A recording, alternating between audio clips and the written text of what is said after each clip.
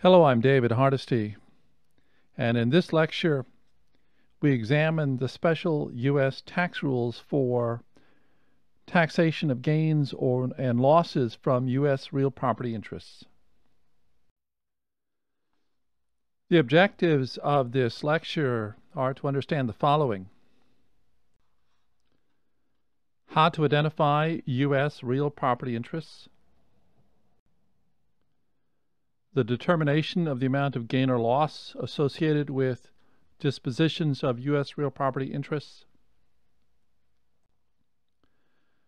the way in which such gains or losses are taxed, income tax withholding associated with dispositions of U.S. real property interests, and the impact of U.S. tax treaties on income and loss from dispositions of U.S. real property interests. Here's an overview of the special rules for U.S. domestic taxation of gains or losses from dispositions of U.S. real property interests. Foreign taxpayers, that is, non-resident aliens and foreign corporations, are generally not taxed on U.S. source capital gains. Non-resident aliens are not taxed on these gains where they are neither present in the United States for more than 183 days, and the gains are not effectively connected with a U.S. trade or business. And no provision is made for the taxation of capital gains of a corporation that are not effectively connected. However, under the special rules of Section 897, gains and losses from dispositions of U.S. real property interests are deemed to be effectively connected and are therefore subject to tax in the United States at regular tax rates. U.S. real property interests include the following: direct interests in U.S. real property, and stock in a domestic corporation that is a U.S. real property holding company. On a disposition of a U.S. real property interest, tax is generally withheld by the transferee at a rate of 15% of the amount realized, except that withholding is limited to the transferee's maximum tax liabilities if it is less. U.S. tax treaties generally have no effect on the U.S. taxation of dispositions of U.S. real property interests. Here's an example comparing the taxation of U.S. capital gains with the gains from the disposition of a U.S. real property interest. Chu is a Country X citizen and resident who sells stock in Domestic Co., a U.S. publicly traded corporation, and recognizes a gain. Chu is not present in the United States for more than 183 days and is not taxed in the United States on this gain. In addition, Chu recognizes a gain when she sells stock in Realty Co., a corporation that constitutes a U.S. real property interest. Chu is taxed on this gain in the United States regardless of her presence in the United States. The gain is taxed as effectively connected income. Let's start the discussion with the definition of a U.S. real property interest. A U.S. real property interest is defined as a direct interest in U.S. real property, which includes an interest in land and buildings, an interest in a mine, well, or other natural deposit, where that real property is located in the United States or the U.S. Virgin Islands. Such an interest can include leasehold interests and options on real property. It can also include personal property associated with the use of real property.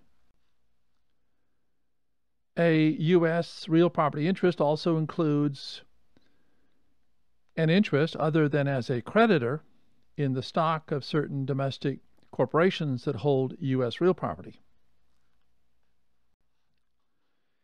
In general, a U.S. real property interest held by a partnership is treated as held proportionally by the partners. The partnership itself is not treated as a U.S. real property interest. Here's an example of a U.S. real property interest. Matthews is a Country X citizen and resident who invests in real estate in the United States. He owns a 10% undivided interest in undeveloped land in Florida. This land constitutes a U.S. real property interest. In addition, he holds a 5% interest in a U.S. partnership that invests in Texas land. By holding an interest in the partnership, Matthews is treated as holding a proportionate interest in its real property, which is a U.S. real property interest. A U.S. real property interest includes an interest in the stock of certain domestic corporations that hold interests in U.S. real property. A domestic corporation is a U.S. real property interest if the corporation was a real property holding company at any time during the period the stock was held, or the preceding 5 years, if a shorter period.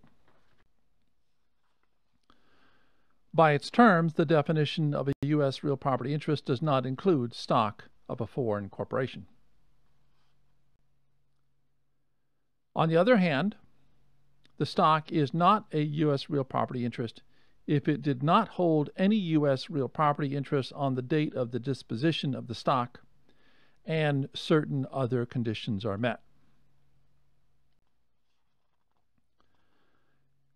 In addition, stock in a publicly held company is not a U.S. real property interest if at no time during the period the stock was held, or the preceding 5 years, if shorter, the holder owned no more than 5% of that class of stock. What is a real property holding company? For purposes of the rules cited in the previous slide, a real property holding company is any corporation if the fair market value of its U.S. real property interests equals or exceeds 50% of the sum of the fair value of the corporation's U.S. real property interests, non-U.S. real property, plus other assets used in the trade or business. Note that assets not used in the business, such as a portfolio of securities, are not considered for purposes of the 50% test. As an alternative test, a corporation is presumed not to be a real property holding company if the book value under U.S. GAAP of its U.S. real property interests does not exceed 25% of the book value of the corporation's U.S. real property interests, non-U.S. real property, plus other assets used in the trade or business. This presumption does not apply if the corporation has reason to believe that the value of its U.S. real property exceeds 50% of assets. The regulations establish testing dates for determining if a corporation is a real property holding company.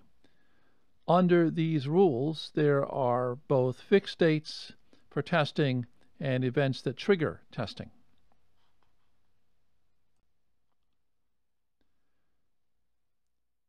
Here's an example of a real property holding company. Domestic Co. is a U.S. corporation that is not publicly held. In 2009, it holds U.S. real property valued at $500,000. No real property outside of the United States, and it owns other trade or business assets valued at $1,600,000. U.S. real property interests constitute less than 50% of the total assets, and Domestic Co. is not a U.S. real property holding corporation.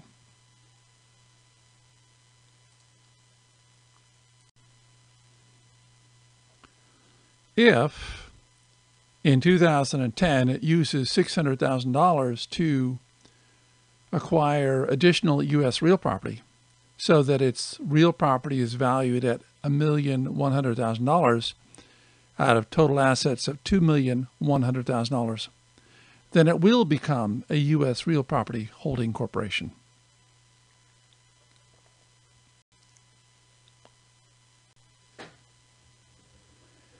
In 2011, one of Domestic Co.'s shareholders sells stock in the company.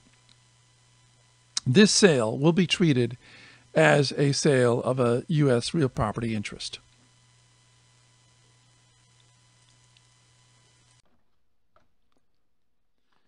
In determining if a corporation is a U.S. real property holding company, we must take into account interests it holds in other corporations.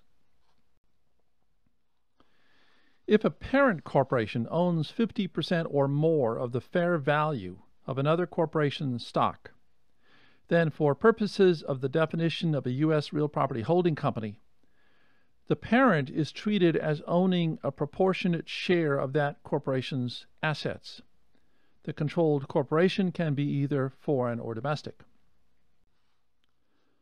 Solely for the purpose of determining if a domestic corporation is a U.S. real property holding corporation, an interest the corporation holds in a foreign corporation can be treated as a U.S. real property interest. For purposes of the definition of a U.S. real property holding corporation, a non-controlling interest held by a corporation is in another corporation that is a U.S. real property holding corporation is counted as a U.S. real property interest in its entirety. Here's an example of a controlling interest. Domestic Co. is a U.S. corporation. Its only asset is a 60% interest in the fair market value of the stock of FS, a foreign corporation, and a 60% interest in the fair market value of stock of DS, a domestic corporation. FS only asset is Country F real estate valued at $1 million, and DS only asset is U.S. real estate valued at $2 million. The value of Domestic Co.'s stock in FS and DS is not taken into account for purposes of determining whether Domestic Co. is a U.S. real property holding corporation. Instead, because it holds controlling interests in both corporations, Domestic Co. is treated as holding a portion of each asset held by FS and DS. Its 60% share of Country F real estate has a value of $600,000. Its 60% share of U.S. real estate held by DS is valued at $1.2 million. Domestic Co. is a U.S. real property holding company corporation because the value, $1.2 million, of its U.S. real property exceeds 50% of the sum, $1.8 million, of the values of its U.S. and Country F real property. Here's an example of a non-controlling interest. Domestic Co., a U.S. corporation, owns 40% of the stock of Foreign Corp, valued at $200,000, and it owns Country R real property valued at $100,000. Foreign Corp's only asset is U.S. real estate valued at $1 million. Foreign Corp is a U.S. real property holding company for this purpose, and a U.S. real property interest for purposes of determining if Domestic Co. is a U.S. real property holding corporation. Because Domestic Co. does not hold a controlling interest in Foreign Corp, It does not look through to the assets of foreign corp, but instead counts the foreign corp stock as a U.S. real property interest. Domestic Co. is a U.S. real property holding corporation because the fair value of the stock, that is $200,000, exceeds 50% of the value of its assets. In determining if a corporation is a U.S. real property holding company, we must take into account real property held by pass-through entities. For purposes of determining if a corporation is a U.S. real property holding corporation, a corporation holding an interest in a partnership, trust, or an estate, whether domestic or foreign, is treated as holding a proportionate share of the assets held by the entity. Here's an example of an interest in a pass-through entity. Domestic Co. is a partner in Foreign Partnership FP, and its percentage ownership interest in FP is 50%. Domestic Co.'s other assets are Country F real estate valued at $500,000 and other trade or business assets valued at $100,000. FP's assets are Country Z real estate valued at $300,000 and U.S. real estate valued at $2 million. For purposes of determining whether Domestic Co. is a U.S. real property holding corporation, it is treated as holding its pro rata share of the assets held by FP.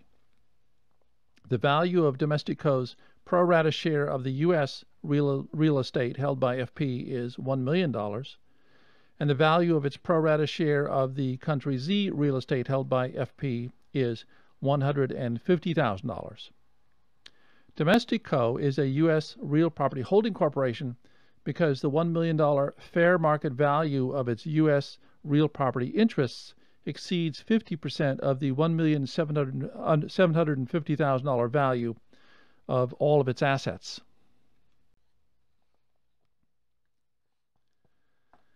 If property is a U.S. real property interest, then disposition of that property by a non-resident alien or foreign corporation is taxable in the United States.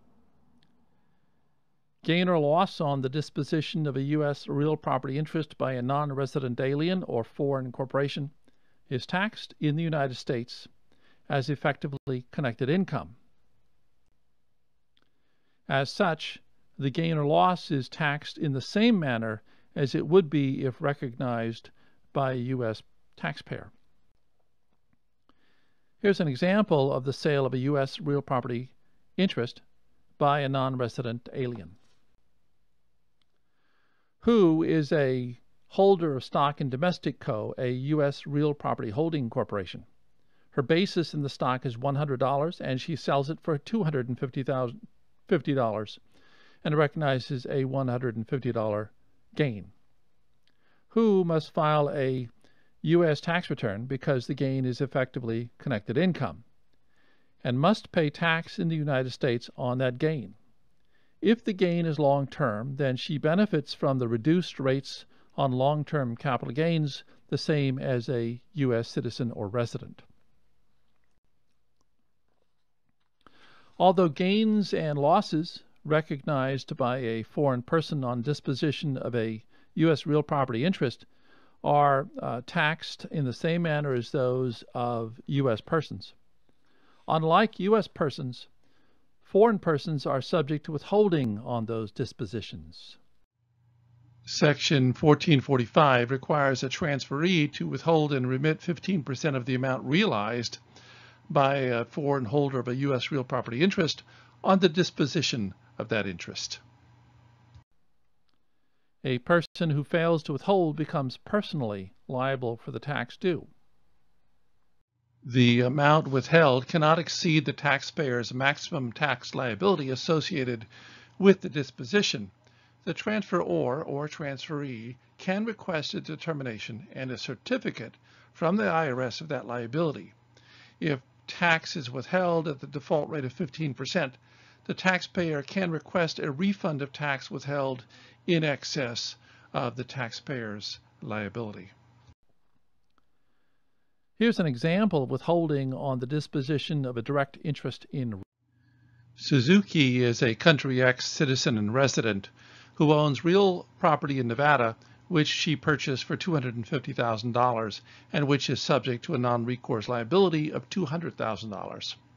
She sells the property in 2019 for $210,000 to an unrelated person. If neither Suzuki nor the transferee requests a certificate of maximum tax liability from the IRS, then $31,500 of tax must be withheld at the default rate of 15%. The after-tax proceeds will be insufficient to pay all of the debt on the property. If tax of $31,500 is withheld, Suzuki must file a request with the IRS for a refund of the tax withheld. On the other hand, if either party to the transaction obtains a withholding certificate from the IRS, no tax will be withheld.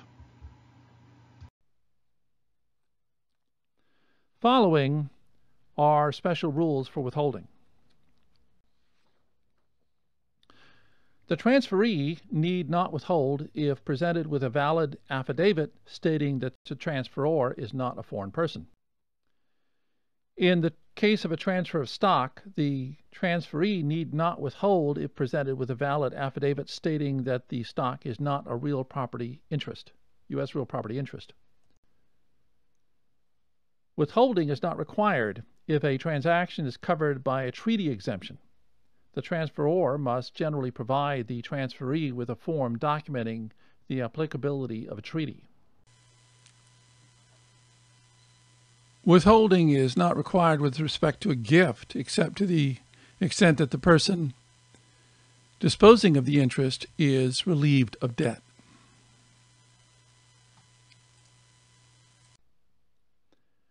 A transferor is exempt from withholding on up to $300,000 of the amounts realized if the transferee intends to use the real property as a residence. Withholding is not required on the disposition of publicly traded stock. A domestic partnership, trust, or estate must withhold tax with respect to a foreign partner or beneficiary's distributive share of the gain from the disposition of a U.S. real property interest. The amount withheld is ordinarily 35% of the gain. Where a foreign corporation recognizes gain on the distribution of a U.S. real property interest to its shareholders, the corporation must withhold tax at a rate of 35% of the gain it recognizes. If a domestic corporation that is or has been a U.S. real property holding corporation makes a distribution to a foreign shareholder to redeem that shareholder's stock, then withholding is required based on the value of the redemption amount. Withholding is not required by the grantee of an option to acquire a U.S. real property interest. Withholding is required only on the exercise of the option. In the case of a foreclosure or a transfer to the mortgagee in lieu of foreclosure, which is treated as a sale by the mortgagor, withholding is limited to the amount received by the mortgagor. In the case of an installment sale, the amount of withholding is based on the entire sales price and is due at the time of the sale. Let us discuss the procedures for remitting and reporting amounts withheld under Section 1445. A transferee must report and pay over any tax withheld by the 20th day after the date of the transfer. Forms 8288 and 8288A are used for this purpose. Let us now turn to some special rules for the application of Section 1445. The first involves non-recognition transactions. In general, a non-recognition rule applies with respect to a U.S. real property interest only if the property received in the exchange remains subject to U.S. tax on U.S. real property interests. Any non-recognition provision in the code will apply to a disposition of a U.S. real property interest only if there is an exchange of a U.S. real property interest for an interest the sale of which would be subject to U.S. tax. An example of a transaction qualifying for non-recognition treatment is a Section 1031 exchange of one parcel of U.S. real property for another parcel of U.S. real property. Likewise, if U.S. real property is contributed to a domestic corporation in a non-recognition transaction, such as 351, and the corporation is considered a U.S. real property interest, then the transaction also qualifies for non-recognition treatment. Here's an example of a non-recognition transaction. Paolo is a country X citizen and resident who owns rental property in Georgia. He enters into an exchange of the property for other property in an exchange that qualifies for non-recognition treatment under Section 1031. If the other property is U.S. real property, then the non-recognition provision applies. However, if the property is country X real property, Paolo is taxed on the transaction under Section 897. In general, a contribution of a U.S. real property interest to the capital of a foreign corporation is a taxable disposition under Section 897. Gain is recognized by a foreign person under Section 897 on the transfer of a U.S. real property interest to a foreign corporation if the property is transferred to the capital of the corporation. A foreign corporation can elect to be treated as a domestic corporation if it holds a U.S. real property interest. A foreign corporation can elect to be treated as a foreign corporation for purposes of Section 897 if the corporation holds a U.S. real property interest and the corporation is entitled to non-discrimination treatment with regard to that interest under a U.S. tax treaty. A U.S. real property interest held by a partnership is generally deemed to be held by its partners. A partnership is never itself considered a U.S. real property interest because any U.S. real property interests held by the partnership are deemed to be held proportionally by the partners. Accordingly, if a partnership sells a U.S. real property interest, then the sale is deemed to have been made individually by the partners for purposes of U.S. tax and withholding.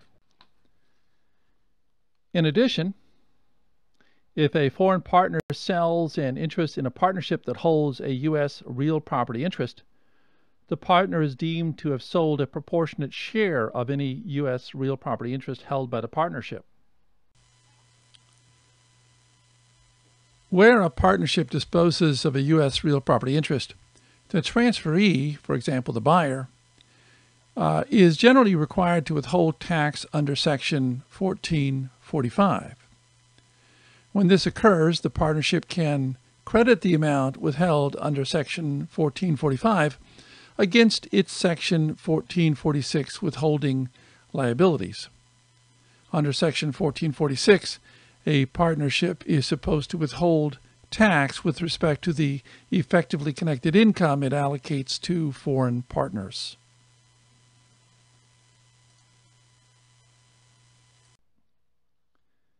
Here's an example of a partner's distributive share of gain on the disposition of a U.S. real property interest. Foreign Co. Limited is a foreign partnership that disposes of a U.S. real property interest at a gain. It has both U.S. and non-U.S. partners.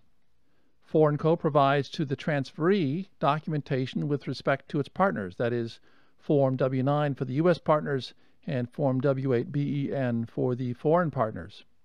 Based on this documentation and any certificates of maximum tax liability, the transferee withholds and remits tax under Section 1445.